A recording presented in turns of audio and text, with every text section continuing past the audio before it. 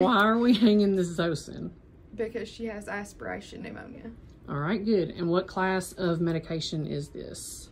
It's a combination, but it falls under penicillin.